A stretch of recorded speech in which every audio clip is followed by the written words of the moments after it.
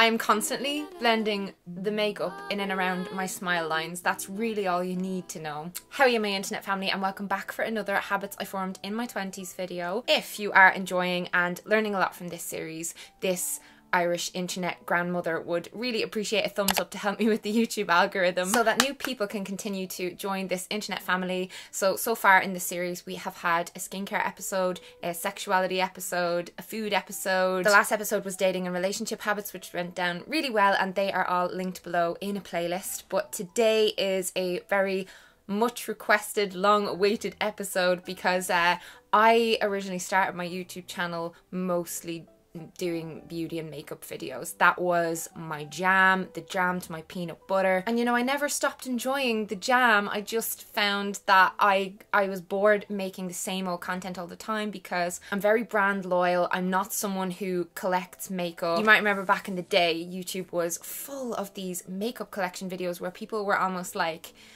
you know, look at how many millions of products that I have that I don't use every day. And I don't understand why that became such a huge trend. But I think a lot of us, especially people my age, are finding themselves more into makeup minimalism. So like a lot of the products that I kind of own will fit into a bag like this. I obviously have more than just these products, but I do like to kind of shop smart. So there was that. And then also I wanted this channel to be about a lot more than just makeup. But I do feel that I've learned a lot of lessons over the years through trial and error that I want to share in this video. 10 years ago, YouTube was just a place where people would like flock to share their own tips and tricks, and now the makeup part of YouTube is dominated by professional, incredible makeup artists with this perfect lighting. A lot of them use filters on their videos as well. A lot of the looks that they do, while incredibly beautiful and artistic, are not things that people would really use in their day-to-day lives.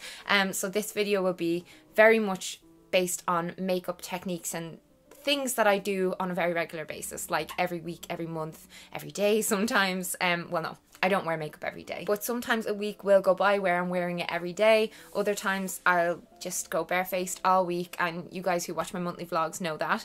Right, so I'm gonna dive right into this, and I'm starting off with eyes because the eyes are the window to the soul, and I just feel like eyes are what it's all about. That is the thing that most of us are drawn to when we look at someone's face, and usually I will either go bold eyes and nude lip or just nothing on the lips, like today I'm just wearing lip gloss, or I will do a bold lip and very little on the eyes, and then other days I'll kind of go with just a little bit on both. Your girl is starting off with eyes because I learned a lot of bad habits over my 20s that I had to undo, and I had to learn the proper ways to do the makeup because I have hooded eyes like a lot of people.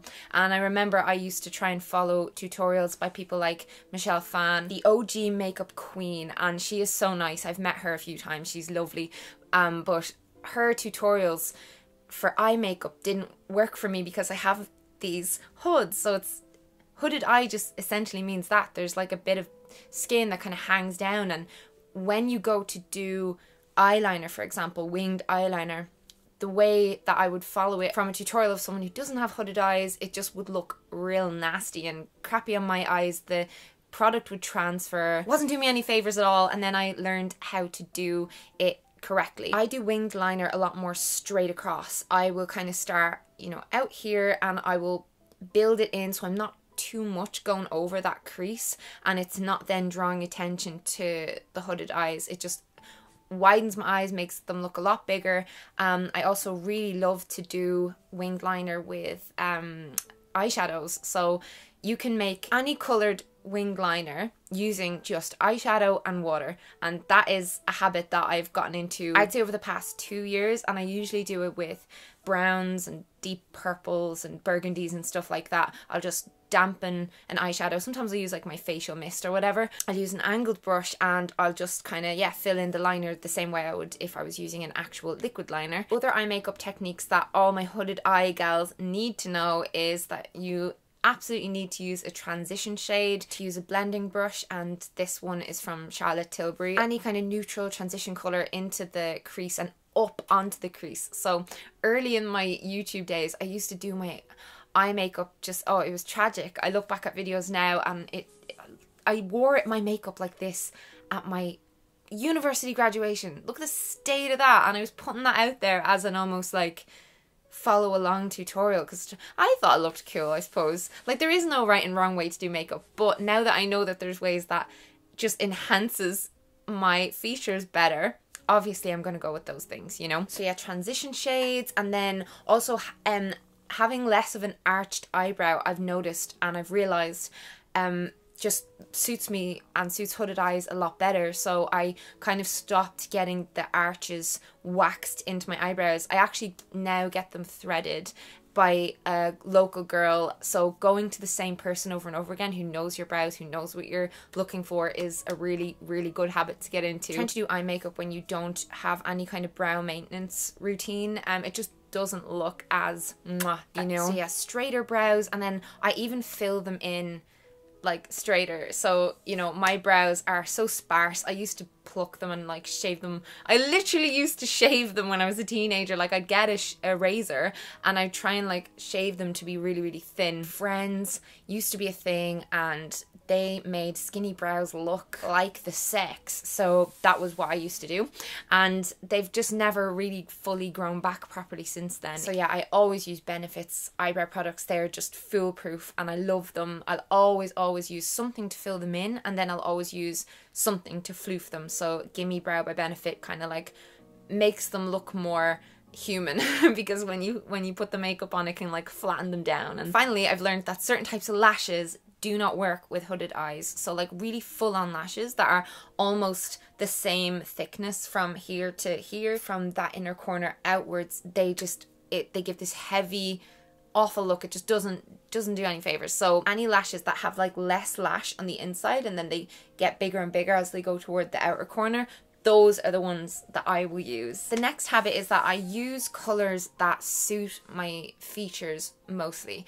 And I'm not saying that I never veer outside of this, but one day I googled, you know, colours that go well with green eyes and that kind of thing, and experts suggested earth tones, dark greens and gold and wine and brown, and I got experimenting, you know, I got inspired. I looked up loads of pictures of celebs and people who have similar colouring to me, similar eye colour and all that kind of thing, and I played around, and I did note that the colours that are supposed to look good with my eye colour actually do look good with my eye colours. Do some research into your own colour palette, your own features and your tastes and all that kind of stuff, and build your makeup collection around those colours. That's what I have done, and it has served me well. This next habit is something that I always do, and that is to put moisturiser on before applying foundation. I never ever skip it. It's not just for hydrating your face,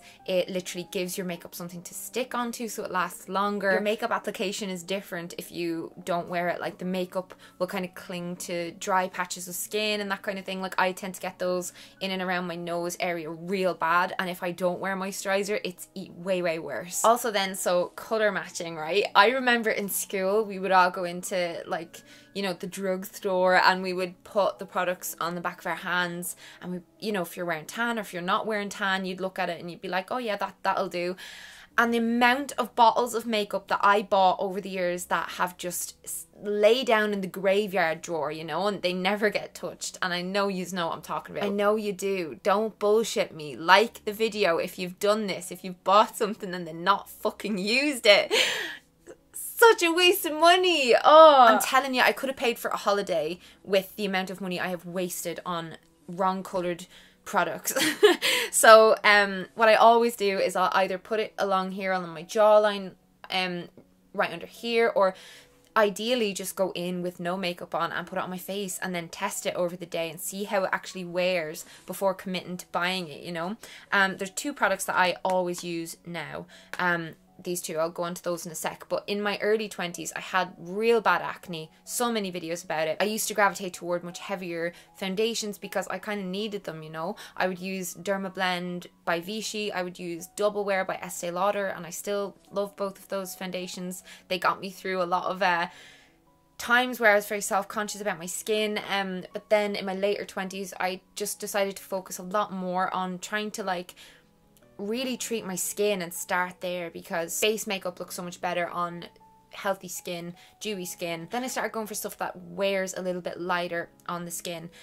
So my two most used products are these two. So this is a mineral based makeup. It's Jane Iredale's Glow Time Full Coverage Mineral BB Cream, and I definitely think using mineral makeup has made a difference to my skin. I can just say that hand on heart. But the thing with this is it's quite pricey. You know, I am 30 years old, I work hard, I don't mind spending a bit of moolah every couple of months to get a tube of this because it's so good. It's got an SPF, it's real nourishing on the skin, and it feels like, it's like skincare in a makeup product.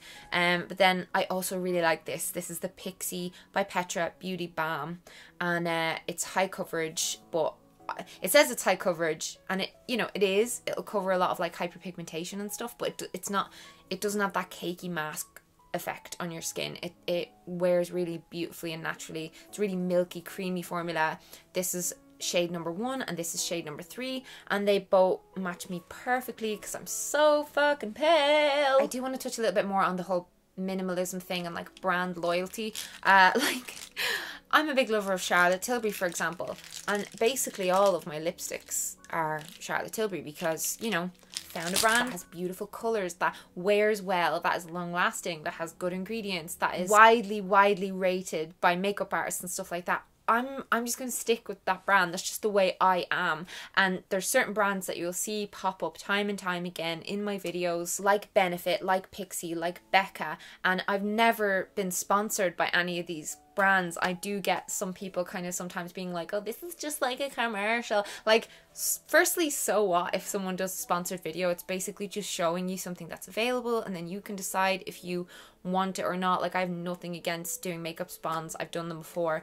But what I mean is, like, I don't kind of just jump on every single new bandwagon. Like, when I find something that I like and that works for me, I like it and I love it and I reuse it a lot. I just like to not waste my money, you know? So, for example, in this makeup bag, there are things that I have had for a couple of years. Like, I have been using this palette from Charlotte Tilbury ever since I got it, and it's still going strong. I have bought multiples of this Becca Moonstone highlight because it's so good. I've hit pan again. Bloody Benefit Roller Lash Mascara. I've gone through so many of these.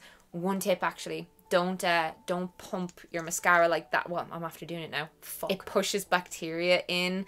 So like kind of do a little swivel motion if you're trying to like get extra out. Anyway, Benny Tint by Benefit. Like, this is just great to pop onto the cheeks and the lips with a little bit of my base makeup and, you know, a little bit of floofy through the brows. I'm good to go if I want to look less dead while leaving the house without committing to a full face.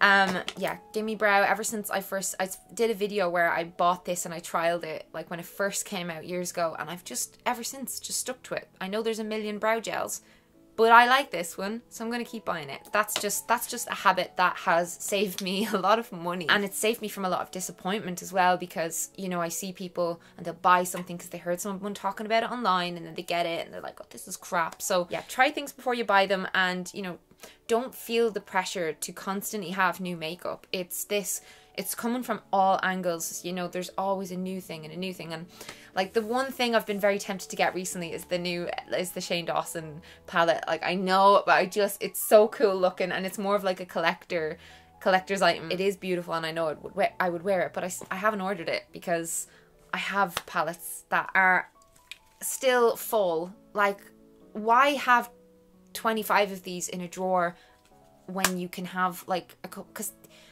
when it comes to contouring my face, I do like a kind of a number 3 motion. So I kind of like I'll kind of make a fish face. Like, I will find my cheekbone or I will create one if I'm having like a more chubby year.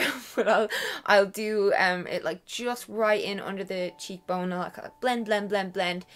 But I do it there, and then so I'll do it there, up around my forehead, back down there, and then back under here, and it just sculpts out my face a little bit. And I will usually use a little bit of contour like just down my nose, down here, but like nothing mad. It's not even really to change the shape or anything like that. It just gives that kind of sharper look if I'm wearing contour. A lot of the time I won't wear any contour, and I'll just use highlighter. I mentioned Becca highlight there, which I use on my face. Like, sometimes I'll use that on my eyes as well, but like more often than not I'll use one that's specific for the eyes, but to make my eyes look bigger, I apply, you know, the highlight on the tear duct and then like just under the brow bone as well. And I will also very regularly use, where's it gone, one of these little pencils that are like skin color kind of, or like just light, really, really pale pencils for the waterline on the bottom. I just feel like it opens up my eyes so much, and the difference it makes if I'm like feeling tired or my eyes are kind of red. That kind of can happen if I have lactose, or if I, you know, if I'm having a bit of a hormonal cry. This is my friend. His name is Ben Timothy. Don't even have to say it, but always remove makeup before bed. End of story. I'll usually use micellar water to kind of take it off, and then I'll do a double cleanse, always with some kind of cream cleanser or a balmy cleanser like the Emma Hardy cleansing balm, just anything that is nice and nourishing and moisturizing on the skin. You won't catch me dead going to bed in my makeup unless I've just had a blazing row with someone, which thankfully, thanks to therapy, is happening a lot less lately. Also, bitches, clean your makeup brushes. I can't believe how many of you don't do this. I talked about it on stories on Instagram recently, and so many people replied being like, oh my god, I haven't done that ever, or you can wash them. I usually would clean my brushes, I'd say once every 2 weeks or once every month, and I have a tutorial on how I clean them. It's from years ago, but it's still what I do. I'll link that in the description box. It's really, really simple, very cheap, anybody can do it, because otherwise, you know, you're constantly putting all bacteria and just gross icky crap back onto your face. So like, I also would clean my sponge in the same way, like makeup sponge. I would clean that in the same way I'd clean my brushes. Although I don't always use a makeup sponge. Like sometimes I'll just use my fingers, like my clean fingers. On the topic of brushes, don't fucking blow on your brushes. You're just blowing a load of bacteria all over them. Another one, powder. Like powder on your face. I don't really ever wear powder ever anymore. Like I might set, you know, under here a little bit, or maybe a little bit here, tiny little bit in here, but like minuscule amounts only if I am going to be wanting to wear my makeup for like hours and hours and hours. I feel like setting sprays look so much better in person, you know. I used to lay on the powder so thick, and I just don't use it anymore. Like I said, very rarely. Any setting sprays, I am all about them. You know, Urban Decay have great ones. Any kind of rose water, and I will use them very liberally multiple times a day sometimes. But they just make makeup look so much more natural and gorgeous. So yeah, they'd be the main makeup habits that I formed in my 20s. If there are any that you would like to share, write them in a comment, and please leave your requests for future episodes of this series in a comment, because I really enjoy making these videos and putting them together. I do have others planned, like exercise, self-care, bad habits. You know, I've got a little list there, but it's continually growing thanks to your requests. But yeah, again, if you enjoyed this, thumbs it up.